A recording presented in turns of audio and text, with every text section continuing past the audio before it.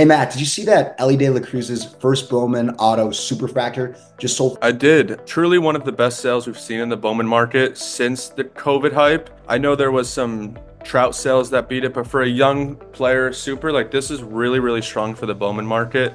I know Elly had a strong year. Elly is not the perfect player, right? He has a strikeout problem. I think he struck out 205 times this year, but the pizzazz is there. He's 22 years old. I think he had 25 homers, 35 steals this season, which at age 22, quite impressive. Everyone would agree if Elly puts it all together, cuts down on the swing and miss, like we're looking at a perennial MVP candidate. Today, I actually wanted to focus on his counterpart of the position, who I think is becoming quietly one of the best players in baseball, Bobby Witt, right?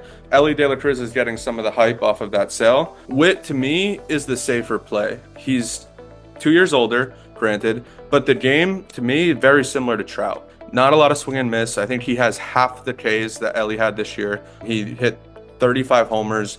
His team is pushing for the playoffs. We got 3 days left. De La Cruz's team is not in the playoffs. Witt basically single-handedly carried his team to the playoffs. It's truly amazing stuff. The 10 WAR season at age 24 is things we haven't seen since Trout and 1 year of Harper in the early 2010s. Favorite. I think Witt is the next one to pick up that baton from these two and take it. The Witt trajectory is very Trout-like to me, where the Elly trajectory is a little bit more hit or miss. We actually have a Bobby Witt Jr. first Bowman orange numbered out of 25 and a PSA 9, but it's also his jersey number match. To me, you can't beat an orange Bowman Chrome auto. They just pop, right? I don't know if anyone's ever had an orange Bowman Chrome in person, but they just pop the best in my opinion. With this specific card, Bobby Witt's jersey number, I mean, come on, that's going to be likely in Cooperstown, likely, and they'll have murals in Kansas City and Kauffman Stadium. Like, that number is going to matter, right? It's not going to be some random Joe Schmo jersey number that you're bidding on here. That number 7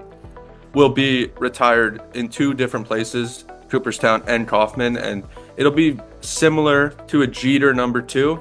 I feel comfortable saying that. If Witt is as good as we think, he will be the Kansas City Royals' Derek Jeter, and we know how iconic that number 2 is. And I think looking forward a couple decades, that number 7 will be up there, and that little characteristic of this card is going to mean quite a bit.